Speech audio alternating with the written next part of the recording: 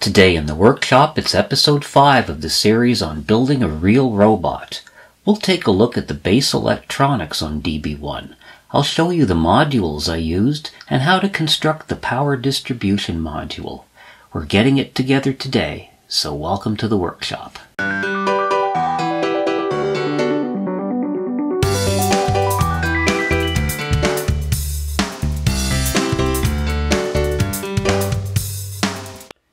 Hello and welcome to the workshop, and we are back with the DB1 Robot, which is in pieces right now. The top has been taken off and we've got the base unit over here, and it's going to be like that for a little while because we are going to be working on the base unit. Now, if you have seen this series since the beginning, you will know that the base unit, which is also referred to as a navigation unit, is where we have all the electronics to drive the robot around and to do collision avoidance, etc. It can also be used independently. So if you are only building, let's say, a remote control or pre-programmed robot and you don't need all of the intelligence and advanced sensor features that are going to go on the tower, then you could simply build base unit by itself. Now, as you can see, I've got the paper off of the acrylic right now, and we've got the beautiful black acrylic with a number of components mounted on it, and I'm going to explain what these components are. Some of them you'll already know, obviously, and there's a couple of custom boards over here. I'll explain what the function of those boards is and how we're going to hook it all together. So let's take a look right now at what all of these boards actually do. Now here's an overview of some of the components we'll be using in the DB1 base. First, we have two Cytron MD10C motor drivers. These accept a direction and pulse width modulation signal, and they are H-bridges that use MOSFETs and provide a high current output for driving the motor. Next, an Arduino Mega 2560, which I'm sure you're quite familiar with. The first custom board we're putting on is the power distribution board. I'll outline that in a moment. The other custom board is our motor controller board. I'll go over the connections on that one in a few moments as well. And also a Raspberry Pi 3B+. Now you might notice that I've got a question mark on this. I'll explain the use of the question mark in a few minutes. Now let's take a look at the connections on the custom boards that we'll be using on the base. The first board we will look at is the power distribution board. It has a power in connection for connections to ground, 5 volts and 12 volts. The left motor in is the output of the left Cytron controller. The left power is the power supply for that controller. And the right motor in is the output of the right Cytron motor controller. And the right power is the power for that controller. The left motor out pins connect directly to the left motor, and the right motor out pins connect directly to the right motor. There are 3 5-volt output connections on the bottom. They have a 5-volt and ground each, and they are to power the other boards in the assembly. There's also a USB power out. This is to power the Raspberry Pi. Now let's take a look at the connections on the custom motor controller. First, we have a power input for 5 volts. This 5 volts comes from the power distribution board.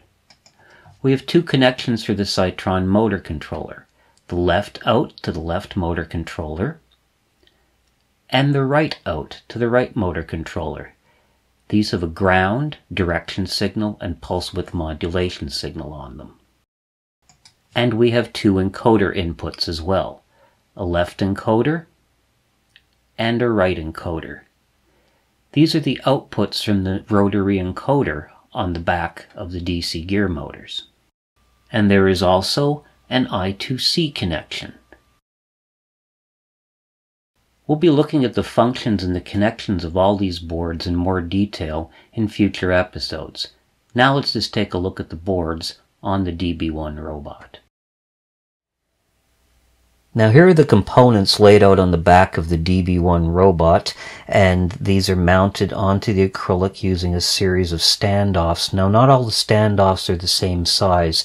The motor controllers and the Arduino use M3 hardware, whereas the Raspberry Pi and the two custom boards here use M2.5 hardware. I'd like to thank one of my viewers for suggesting that I tap the acrylic as opposed to drilling through and passing screws through the bottom. It made it a lot easier, and so this acrylic has been tapped and the standoffs are just threaded directly into it. The exception are two of the mounting holes on the Arduino Mega. These two holes, you can't get a screw head at the top of it, and this one over here you have the same problem if you're trying to mount an Uno, by the way. And so what I've done is I've passed a screw through the bottom and mounted the standoff upside down. It's just sitting on them, but since there's 4 other screws mounting it, it's still very, very solid. Now, these boards over here are obviously the Cytron motor controllers. We've seen these before in action, and obviously this is the Arduino Mega. This is the Raspberry Pi, the one I had the question mark on, and I'll explain why there was a question mark on it in a moment. Now, this board is actually not wired up yet. This is the motor controller board, and it's just basically laid out right now so I can get an idea of how to do the connections on it. But this will be the power in connection. These will be the connections that go to the two Cytron boards with the PWM and the direction signals. And these are the connections that will come from the motors, from the rotary encoders on the motors. And there's a connector at the side here for I2C, which will connect it to the I2C bus on the Arduino over here. This board is completely wired, however. This is the power distribution board. It's got some pins at the top where I can plug in the motors directly. It's also got 4 fuses on it. Now, that's what these black devices are. These 2 fuses are for the motors themselves. Now, for better or worse, my motor controllers are capable of supplying enough current to actually reach the stall current of the motor, and that's not necessarily a good situation. And so to avoid having some catastrophic incident in which the motors are stalled and I'm taking an incredible amount of current from the batteries, I've got 2 fuses on the motor lines. I've also got a fuse on the 12 volt and the 5 volt line. I'm going to keep this practice up on the other layers of the robot as well. So what I'll need to do is determine how much current that everything is drawing and then fuse all of these accordingly.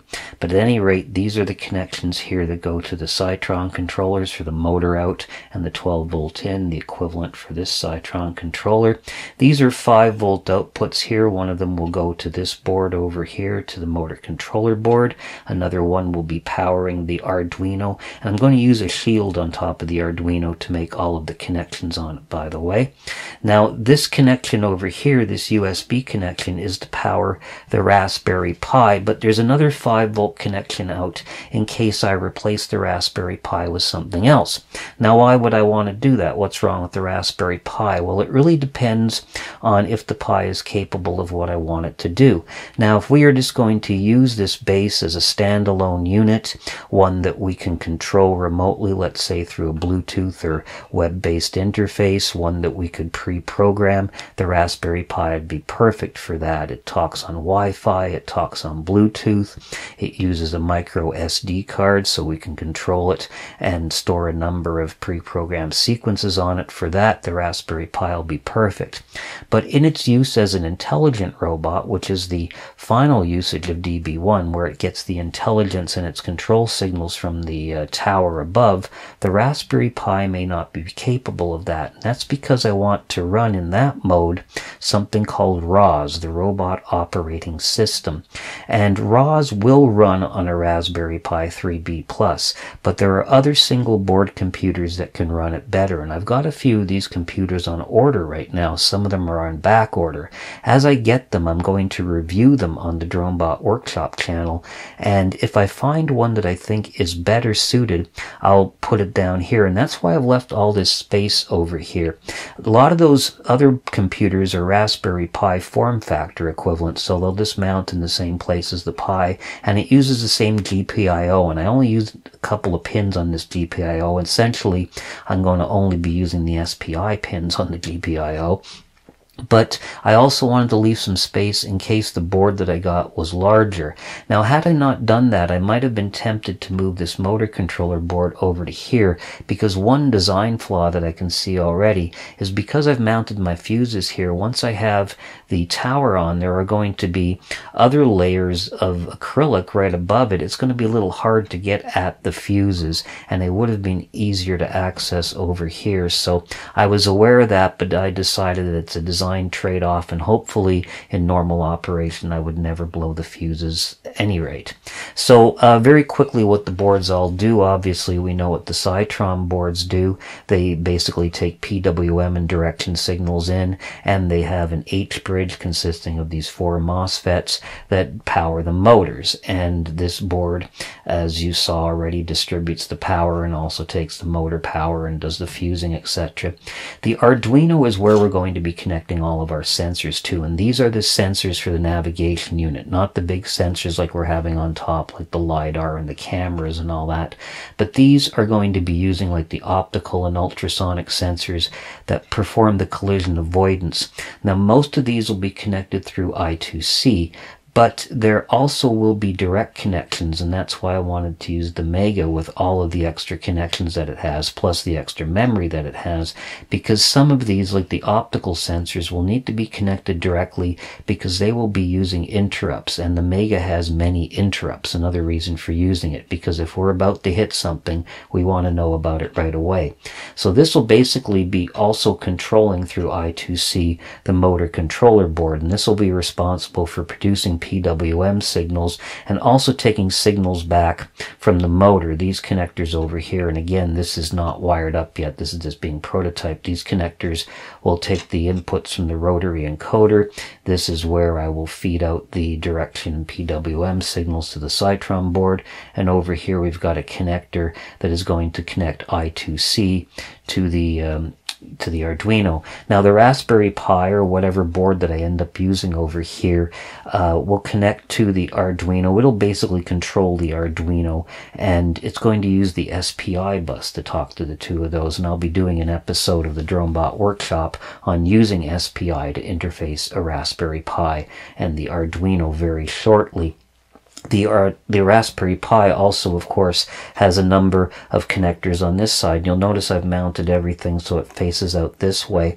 It's going to have an Ethernet cable which will go up to the layers above. It's also got Bluetooth and Wi-Fi, which is great. The USB may or may not come into play, but one thing it could do is you'll notice that there's a USB jack here.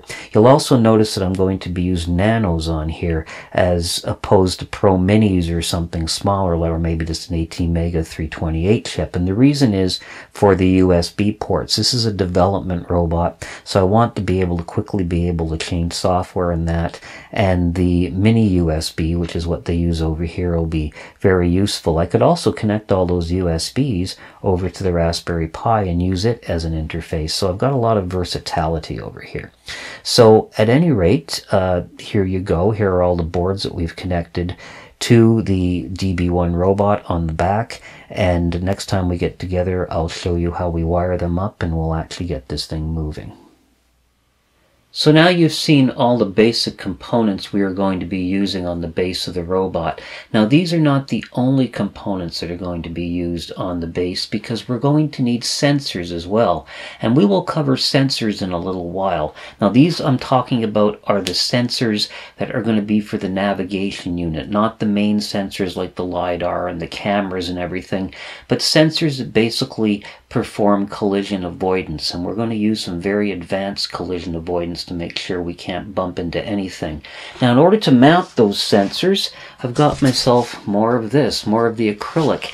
And I'm going to put some acrylic, I'm going to make a strip of it that goes along here at the back, and another equivalent strip at the front, and I'm going to use that to mount sensors and electronics that go along with the sensors, and that's because I have found it much easier to mount onto the acrylic than to mount directly onto the frame of the robot. I don't really want to drill into the Actobotics channeling if I can avoid it.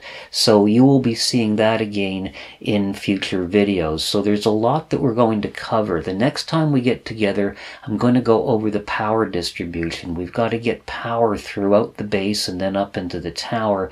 I'm going to show you how we do that. I'm going to show you how we hook up a couple of the boards over here as well.